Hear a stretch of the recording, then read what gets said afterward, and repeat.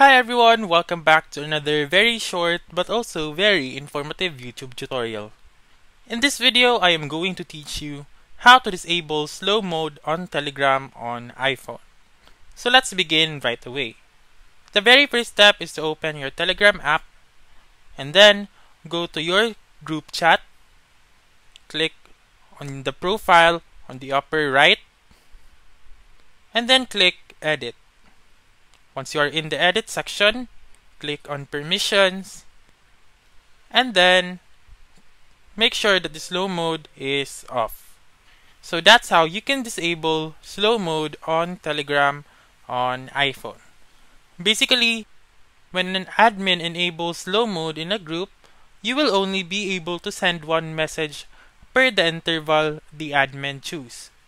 For example, if one of your friends chatted, you will wait for at least 10 seconds so that you can send another chat. So that's all for this video. Let me know in the comments section if this works out for you.